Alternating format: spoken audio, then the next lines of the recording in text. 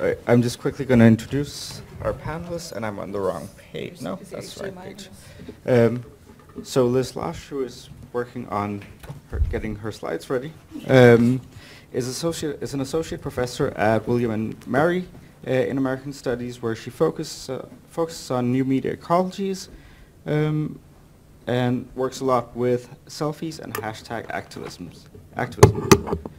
Sora Han, sitting here, is an associate professor at UCI, at UCI, working on criminology, law, and society, and a lot of her focus is on critical race theory.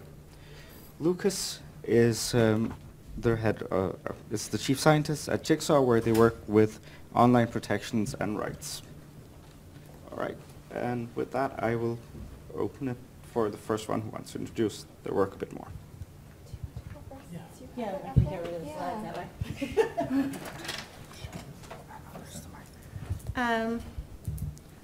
So I'm Liz Losh, and part of why I'm here is to talk about digital rhetoric, which is one of the hard problems. So how do we consider questions of rhetorical context when we're thinking about how discourse functions in online communities?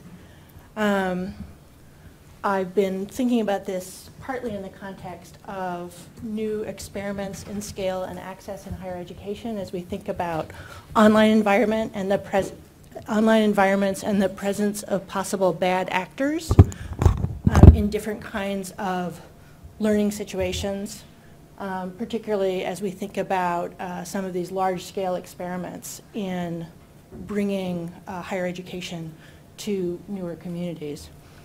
I'm part of FemTechNet and have been a former co-facilitator of the collective. And FemTechNet is interested in thinking about how technology represents rhetorical context that might involve tacit knowledge practices, that might promote particular values, that might be grounded in material context and materiality, that might represent particular kinds of affective and embodied engagements, that might involve certain labor practices that might be complex, and that is often highly situated rather than represents a kind of universal condition or a condition of neutral engagement. So I think we can think about things like the Cracker Barrel Gate situation, that this woman who posted this posting on Twitter and documented all of the online abuse that she received from racist trolls afterwards, including some very specific threats to herself and her family, and the ways that Twitter treated the case very differently from Facebook. And I think one of the complex questions that we have to face is not just, so rhetoric is a practice of analysis, but it's also a practice, a pedagogical practice. And I thought Carol's talk, where she was talking about ways that we can model behavior, is also important. So how do we think about natural language processing not only as an analytical tool, but as a potentially pedagogical tool, I think is an important one.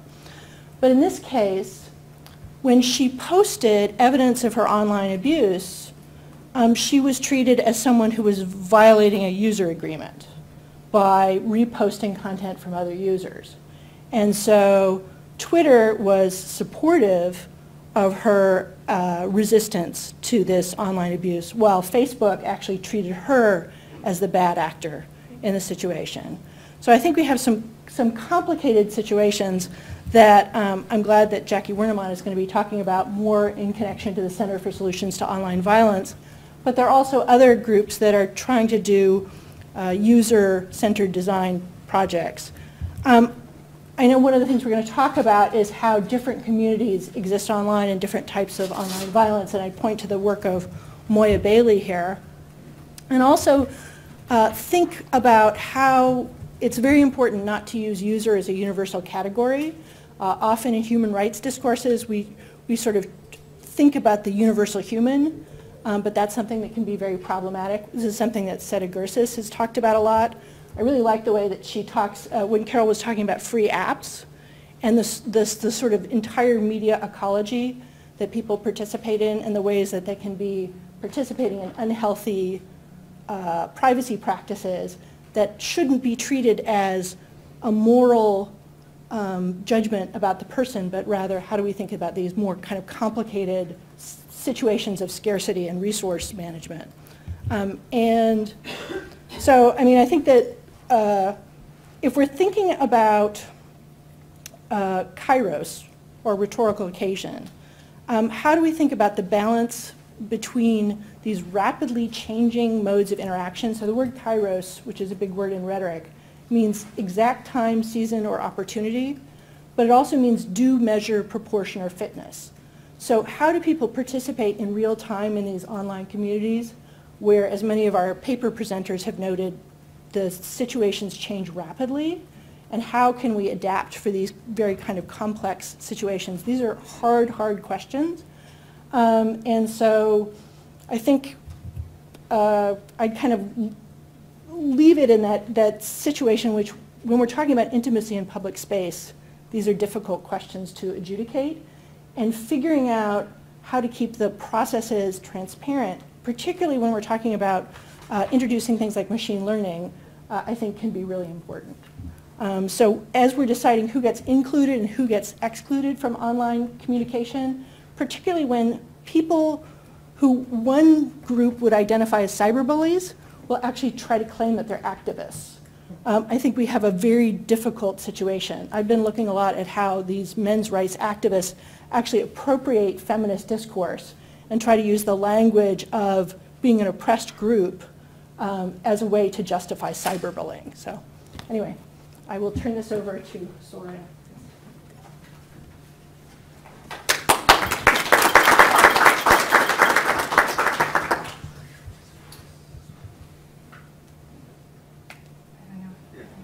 Okay, I will. Well, thank you to the organizers for inviting me.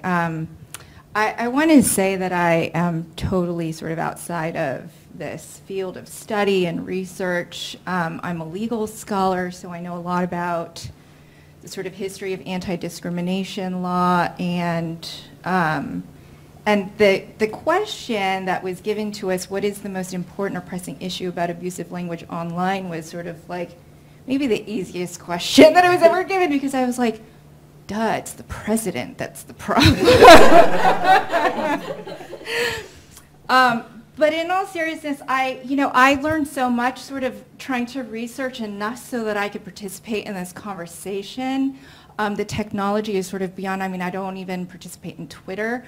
But the most sort of resonant analog in the legal context, specifically around this problem of abusive language, is the sort of issue of hate speech that was very central to the culture wars during the 1980s and 1990s. And I want to argue today that, we sort of think about us being in the midst of like the culture wars too, right? We recently saw press, sort of coverage on Jeff Sessions,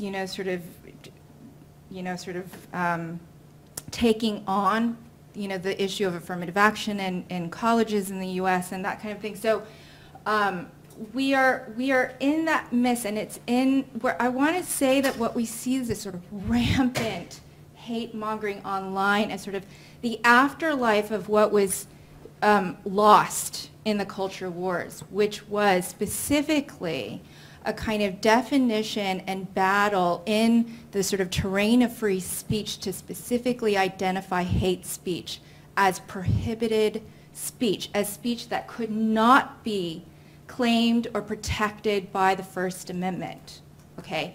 And I'm not going to try through that entire jurisprudence, and I'm speaking on a very sort of high, lofty level of constitutional law.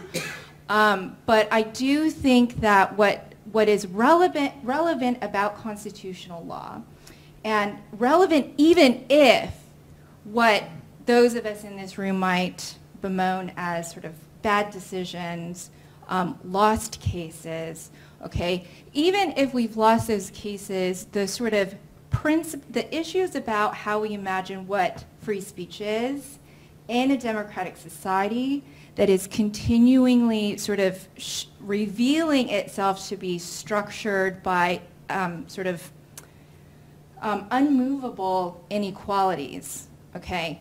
That is something that I think not sort of industry in general can sort of take on, because of course the private sector and government historically have partnered to suppress free speech, okay? But I do think that in a gathering like this, we can really start to sort of take up the challenge of articulating what it means to be professionals working in this industry and what kind of ethics this kind of profession sort of wants to embody and put forward. Okay, so I'm thinking about the kind of ethics, professional ethics of a lawyer, professional ethics of a doctor, professional ethics of those working in these industries. What would that look like, and how would it embody something like a progressive civil libertarianism? Okay, in contrast to the libertarianism that is the dominant discourse, right? Right to bear arms, states' rights, right to defend property with no limit. That's the libertarianism, that's the discourse of libertarianism today. The question is, how do we imagine what a progressive civil libertarianism is today in this moment, given the expertise in this room around the nature of speech and public discourse that these technologies enable, right? Which is something that I can't answer. So I'm interested in hearing those answers from you all. But from a legal standpoint, from a standpoint in the law where the law is not neutral, the law has never been neutral, the law is responsible for promulgating certain broad principles that, even if not universal, should be universal, okay? It's absolutely urgent today to have those conversations. And I actually went online yesterday to sort of see what Jigsaw was doing with the New York Times, and I mean, in that way, I learned something completely new, and it's fascinating. But that is precisely that kind of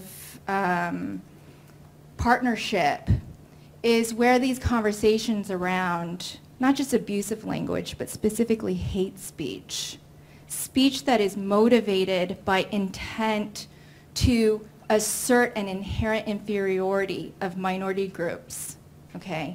How that is a specific ethical issue that these partnerships between science and media, or researchers and educators and the tech industry are going to confront explicitly, right? Because that was something that was dropped in the culture wars of the 1980s and 1990s.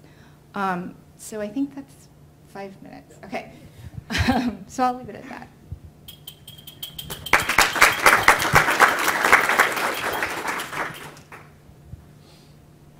So maybe I should, I'll say something about the thing with New York Times in case others aren't aware of it. But I'll start off a little bit with what motivates me and the group in Jigsaw. It started off at some way in Myanmar, curiously, where we were there and we were noticing a lot of online campaigns that were tackling the Rohingya people, and in particularly were attempting to shame them. And so we noticed this online phenomena of it was unclear whether it was state-sponsored or vigilante exactly, but of a mass racism acted out online on Facebook and other platforms. More generally, we're wondering, well then, how do we have good conversations at scale? What can we, the other motivation for me was coming into this from a series of bad decisions and wondering, like, why did they happen? How could I have been involved in them? Noticing how hard it was to find, a place that we'd all agree to go to a conference dinner. Even with 10 people, it's hard to make a decision. How do we do this at a much bigger scale? How do we tackle climate change? And then how do we tackle the deep problems that we've heard of that affect people's lives very dramatically and very directly? So the internet was supposed to be the solution, right? That's what I thought when I was a teenager, that we're breaking down the barriers of space and time. We could talk to people, thousands of people could read what we wrote. but it fell quite far short. So the problem of having good discussions is certainly not new. The internet was quite new, and then the question is, like, in some sense, in my mind, what's new now? And that's a little bit where my interest was renewed here. A bunch of the machine learning and the computer's ability to understand language, if that pushes through some sort of threshold in its level of understanding, if we can identify hate speech, if we can identify, passive aggression, implied negative intent, then that opens up a whole possibility of new things we can do, both on an educational level for how can people learn to be more empathetic, compassionate, how can we help people, when they're receiving abuse, as well as, help people realize, what they're doing. It's absolutely inspiring to see these stories of transformation of trolls. That for me is really, really like it. It really moves me. So then on the machine learning side, we build tools to try and identify aspects of language and opens up the possibilities for what we could do. And so mostly the group that I'm part of, which is a research collaboration between Google and Jigsaw called Conversation AI, we're trying to build tools to push that boundary. And so I want to throw a few little bits and pieces out there, some questions and some examples to kind of illustrate what might be possible. So when we think about people involved in a conversation, there are people who are viewing the conversation, reading it. They might be the recipient. For them, maybe they could have more control and power over what they see. Maybe they could go, well, actually, I'm not in the mood today to be receiving harassment. Or maybe today, no, today I want to engage with someone. I want to transform someone. That's an aspect of control that we can maybe give to viewers now. For the people on the other side who are writing content, there's these three hypotheses out there. Is abuse really the result of a small number of trolls? There are definitely trolls, right? That's clear. But what about most of the language? Is that really the result of trolls? Or is it mostly like people who are sometimes horrible, but not always horrible? What about anonymity? Lots of people have hypothesized that really the problem is that it's not. And reading the Facebook post, highlighted that there's definitely, it doesn't affect some people, but maybe it affects lots of people. And on the other hand, there's another hypothesis, which is the kind of bad day hypothesis. There's a great paper by Riot Games in Nature, and we did some research on this with Wikipedia as well, that shows actually a very large amount of personal attacks and harassment seems to be coming from people who are regular contributors, most of the time seem to be fine, but then maybe they're having a bad day, or maybe there's a particular topic that triggers them. What is it that causes that? Those are things that we can start to analyze and help answer by building machine learning models that look at that. And then for the authors, then we can give them feedback as they're writing. Maybe we can transform the way people act. The last group, of course, is there's lots of people whose job it is to facilitate a conversation. So this brings us to the New York Times. The New York Times manually looks at every comment before it's published in the paper. They look at comments as more like letters to the editor. This means they have a team of like 14 people full-time looking at comments. And they used to turn on comments on about 10% of their newspaper. That's a lot of work. But they are really in the goal of curating a good discussion. Can we make that easier? If we can make that easier, maybe we could have more good discussions and do it at bigger scale. So the machine learning tools there can help the moderators to make sure they focus on the right parts. I think it's still very early days for a lot of machine learning, so mostly I advise don't try and do auto-moderation. That's like jumping ahead a little bit far. You've got all sorts of odd biases in the models, things you don't really intend to happen, and which will be very hard to understand the impact of if you apply it totally automatically. But there's a lot that can be done in terms of focusing people's attention on the right parts. So that brings us, in some sense, in my mind, to the key challenges. We've got user experience. We've got new possible user experiences that leverage machine learning, that leverage new tools, that change the way we interact. Whether it's groups like Civil Comments who require a commenter to review 3 other people's comments before they post their own one, or whether it's our own experiments with as you're typing you get some feedback. There's a big challenge around data sets. It's really surprisingly hard to hold on to abusive comments. A lot of, it sounds ridiculous, right? But actually, tech companies like to throw away hate speech because it's a liability to hold on to it. It's a liability from a privacy standpoint, from a wipeout compliance standpoint. It would be really great to have legal framework that creates like collaborative large shared data sets that lets us actually tackle this problem. Right now, the fear of the problem itself is inhibiting us. And then the last thing is maybe on the taxonomy. We don't even really know what we're talking about when we talk about abuse. So what is it? Is it, is it personal attacks? Is it threats? Is it denial of story? Is it passive aggression? And all of these things are interrelated, but we need to find out what those things are. So at that, I will pass it on back to Zirag.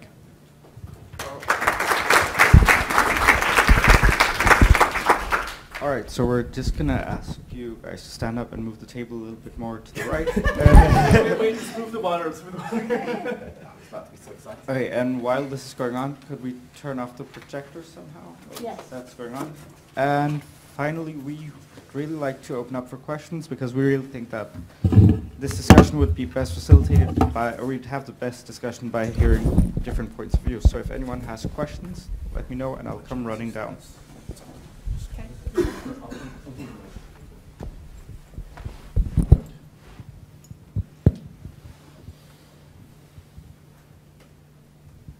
Hi, my name's Isabel Clark.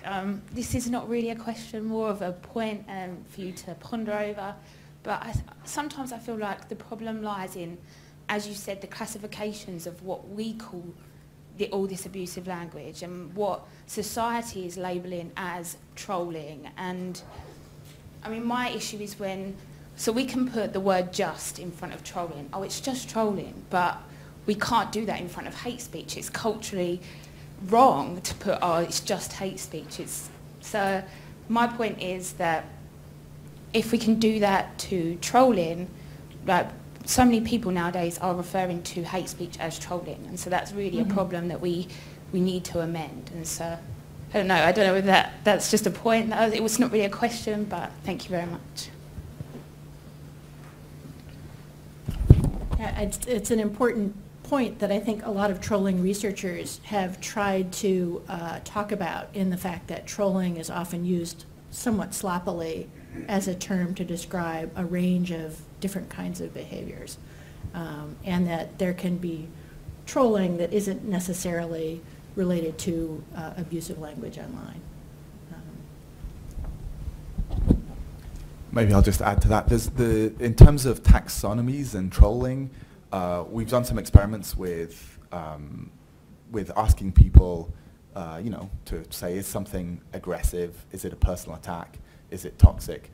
I think those kind of experiments into what the taxonomies are and what they break down into. The most recent exploration we've done is breaking down this vague, fuzzy notion of disrespectful or toxic language, or language that's likely to make people leave a discussion, into different subcategories. And there, of course, we also have to ask ourselves what our goal is. So from a machine learning perspective, of course, the goal is like build a great classifier for it. But then, of course, we have to try and apply that in some way that actually helps conversation. So in some sense, I think we also need to define the criteria for what a good answer to that question is. Higher interannotator agreement, covers most of the things you want, that kind of thing. And maybe Sora has something to add here too, because satire has certain kinds of legal protections, and certain kinds of trolling, because they're cast as satire, get protected. Yeah, I mean, from a legal perspective, the Supreme Court has sort of said, all of these exceptions around when when First Amendment doesn't apply, or when it applies, they always have this caveat, well, it's a case-by-case basis, and it's always context-specific, right? And we know this in terms of obscenity laws, where the justices just sort of say, well, we just kind of know it when we see it, right? So the law in that sense is not, the Supreme Court in that sort of lofty jurisprudence is not any help, except for in marking certain broad categories that I think could be translated into some of this machine learning, technology. So outside of, sort of really outside of my language, but I do want to say that just because it is messy to try to distinguish between just trolling and hate speech doesn't mean that we shouldn't attempt it, and that the process of attempting the differentiation actually matters maybe more than the actual distinction that we would all kind of come to a consensus around. right? Because then you have different actors from industry, from academia, activism, citizens, young people sort of saying, you know what, we want a virtual linguistic space in which there is a shared moral sensibility that we do not allow racist and misogynistic language. And I think that a lot of this abusive language cannot actually happen without racist, misogynistic, homophobic language. It doesn't have that sort of immediate dehumanizing, stripping capacity of not simply the right to tell a story, but the capacity to tell a story, right? So in that sense, the law is very helpful because it pushes us to have to make concrete what it is, what exactly that injury is, which is the reason why speaking with activists and educators, especially in the K through 12, at the K through 12 level is so important, because the specific nature of the injury, I think, is not completely new. I mean, workplace harassment, harassment in public spaces, that has been going on for decades. But what we see now is an unregulated social space where we don't really have the language to articulate what the harm is. The harm's already, by the time it's articulated, it's too late, right? We're talking at the level of when speech has become an act of physical violence. That's what the law sort of says is unprotected speech, and we know that that's not enough, right? So the psychical violence and articulating what that is, I think, is crucial.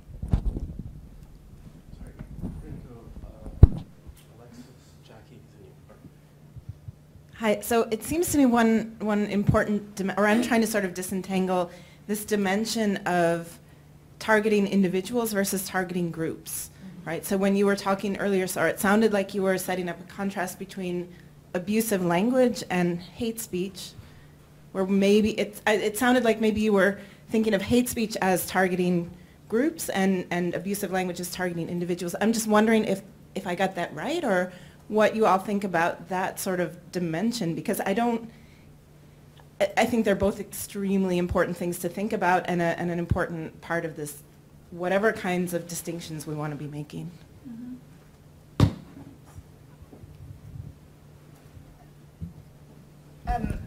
I mean, that is one way to think about it. And again, the natural language and the complexities of how, you know, that is performed online versus this very formalistic distinction between speech that's directed at an individual, so an individualized insult or offense, which is, you know, even I would say is protected by the First Amendment, okay, is different from maybe a group-based notion of what gets cast as an individualized offense, right? So when you troll a woman and start talking about her body, about rape, about all of these things, okay, those kinds of signifiers are reducing her capacity to be an individual.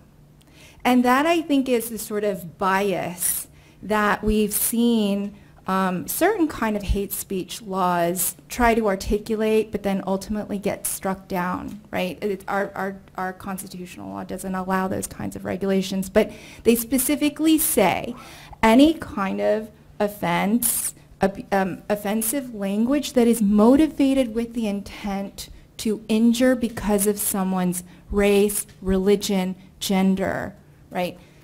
The Supreme Court has said that the first part of that statute's okay, the latter part is not, because it's race specific, or gender specific, or religion specific. So again, just because the Supreme Court has said that doesn't mean that we can't say, as educators, as researchers, as developers, that that is actually the definition of hate speech that we want to use and that we will not permit on these platforms that we're developing. It could just simply start with that kind of agreement. Now, I don't, in terms of policy, now that's all specific and all that, but I'm talking about general principles. So one follow-up to this question of targeted to the individual versus targeted to the community issue that comes up with hate speech online is a very threatening form of communication can be something that a computational system would see as neutral because it involves intimate knowledge of the person's daily routines.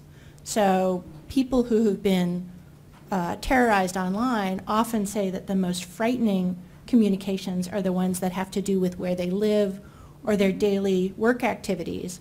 And just a stranger establishing that intimacy with you can be one of the most frightening and intrusive aspects of this kind of communication, and yet very difficult for an NLP system to localize.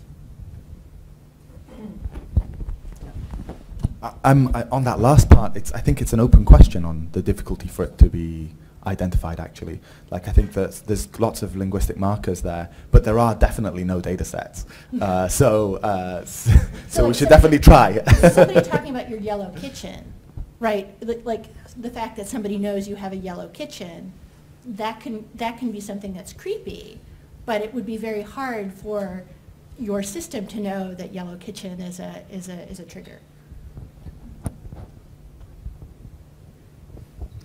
Hi, Jackie Wernemont, Arizona State, and I wonder if it's possible to think it sort of upside down about the question of filters, right? I really appreciate, Liz, the observation that filters always add something, right? And if you're filtering out, there are certain biases, expectations, et cetera, that go into that. I wonder if it's at all possible to think about filtering for, right? Thinking back to Carol's talk and the emphasis on virtues, right? And I think there's something actually quite powerful about a paradigm that says, let's think about the world we want, not the ways we're afraid of the world that is, or the things we should be afraid of.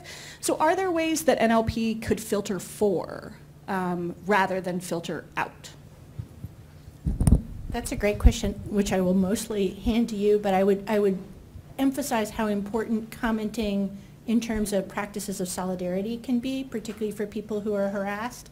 And we already have things in place that allow certain kinds of comments to be amplified and ranked, and that's certainly something that this community could work on.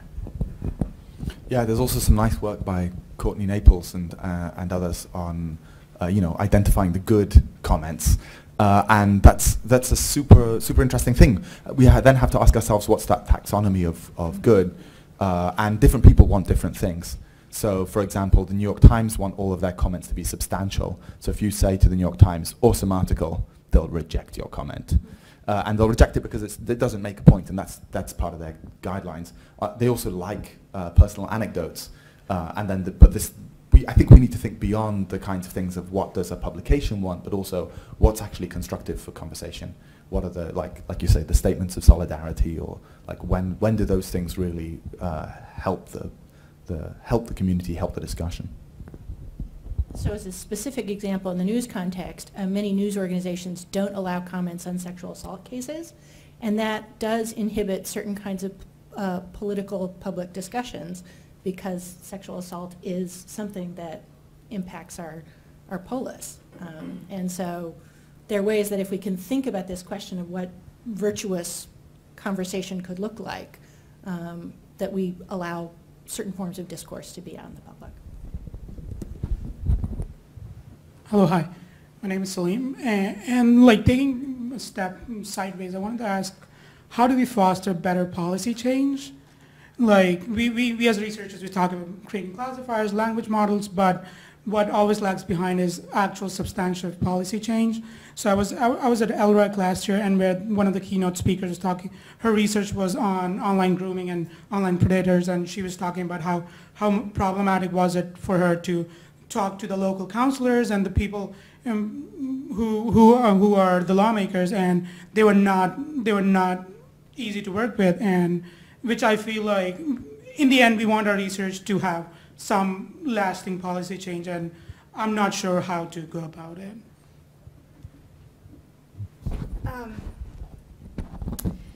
Yeah, I mean, I think that is a question that's actually asked in a very grassroots sort of way about what kind of policies are already being made. I mean, I see, Carol, the way that you interacted with that one man as the kind of grassroots generation of a policy, right?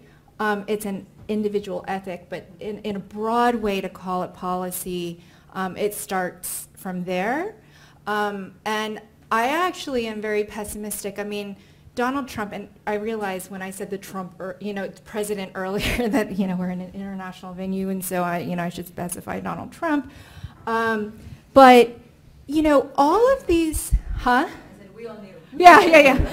All of these quasi-independent commissions that are responsible for sort of overseeing food and drugs, telecommunications, education, employment, are all being brought to heel right now. They're all going to be functionaries of the executive branch, okay? Which means that a study like in the early 1990s that the FCC did about hate speech through, at that time, not digital social media, but regular radio, television, broadcasting, found relatively few incidences of hate speech, but their position after doing that research was, well, we got to put good speech in there. We got to counteract the hate speech. That's the traditional civil libertarian perspective on it, which again, I started out saying that has not been enough. That's not enough. Okay, so I asked what would a progressive civil libertarianism approach be? But my point is that that traditional approach was guarded by these quasi-independent governing commissions. And without it, it seems like Canada has something much more robust. Europe has something much more robust, okay? But in the absence of that, what we're looking at is a sort of network or coalition amongst industry, news media, universities, citizens organizations. That's what I think we're looking at for where the policy comes from. It's not necessarily state-focused. Why? Because if you look to the state, then you're largely going to be asking for criminalizing behavior. So that's kind of how I generally see it. But again, I'm willing to be sort of persuaded in other directions. I'd love to hear from Carol. Well, it's really interesting when you go Canada, US, even the UK and the EU and what's been happening in Australia and what's been happening there. And so I was just looking up the stats, and in the United States, every state in the US has bullying legislation. 34 of them have cyberbullying legislation. So the states have already defined a difference. We need to redefine those words. I love cyber abusive language, right? That's exactly what cyberbullying language is all about. Now, when you talk about policies, unfortunately, like when you look at in the United States, and I have to go back there because the articles are so abundant, right? They have Jennifer's Law and Sam's Law and Chloe's Law, and it seems to be that if you have a real life tragic story and you go to your state capital, they listen to you more than if you are a researcher that has dug into interviews and statistics. Now, if you pair them up, there's your stronger case, because that family has the background research, and then that's when you make change. But as a researcher, just walking up to the state capitol, it unfortunately doesn't work. We seem to have it better in Canada, but it's a battle. Mm-hmm. But it's those real-life tragic stories that has put us in the round table. And I know that I only get invited because I have a real-life story. And it gets to your heart. So when you can get to those officials and have them feel it right there, they're more motivated to change. And so mental health, it's becoming more talked about. It's being okay to talk about it. And funny enough, when you go into a room full of politicians, you'll hear those real stories now. And that's why there's change. Okay, I'm just going to say that we'll have the last question from Mikhail because we are running out of time. I'm really sorry to all the many people who want to ask questions, but yeah, if you guys could go. Lucas or Liz, did you have more to add to the questions? I'll just add something very briefly to that, which is that there's policy at a level of a country, of course, a state. There's also policy on platforms, and there's also policy in even smaller groups in a like a subreddit or in a forum. And there is research. I think we can bootstrap some of this as well, right? By building machine learning models, we can do analysis to help pair with the stories, the personal stories, and say this phenomena that you see one of here that has had this dramatic and terrible consequence is this prevalent. And I think once you have the machine learning models to do that at scale, you can help highlight how big it is, and you can close some of those stories which say, yeah, but does it really happen anywhere else? And which is an important thing to ground in reality. Feel really honored to have the last word here. I'd like to second what Lucas said in the beginning about the New York Times. I recently went to the biggest German journalists conference.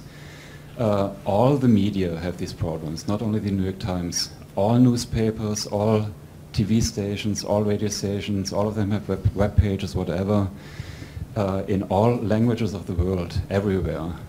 It's like an order of magnitude bigger than the NLP people around. And it's an awful lot of work we have to do, and they don't have a clue that we exist. And so it's a lot of languages, and it's a lot of laws. I wanted to criticize you in the beginning that you were so America-centric. Yeah. It got better now.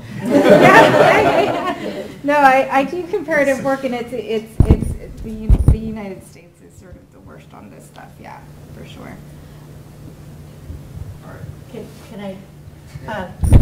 So Lucas talked about machine learning and the hopeful side of it, but I think it's also important to talk about the darker side of machine learning, because sometimes those processes aren't as transparent to understand how the algorithms are operating. And I think that we also have cases, as in the Microsoft Tay case, where we have intelligent agents that are actually learning to emulate abusive language online from discursive communities on the internet. I think Zirak's giving me a moment to respond to that. Absolutely. I think there's a lot to be said, especially around the machine learning itself. You've built a model. It depends a lot on how you're going to use it, and the way you use it then becomes like a product question. And then the kind of values you define about what you do are really important. We started off our work by defining the values that were going to guide our research, because right away, as soon as you're building machine learning, especially in Google, are you going to define the kind of topics that people can talk about? So maybe I just briefly leave with a set of values, and I'd love to hear your criticisms and suggestions of it. So the kind of values that guide our research is community, that we're building tools for a community and by a community. So that it's not disconnected from them. Transparency, that the processes and the data and the code should be open. Inclusivity, we want to support a diversity of people and range of views. Privacy, it should be about what you say, not who you are, and it should be topic neutral. We want to be able to discuss everything and anything in the right way. So those are our initial starting points, and look forward to hearing more from you.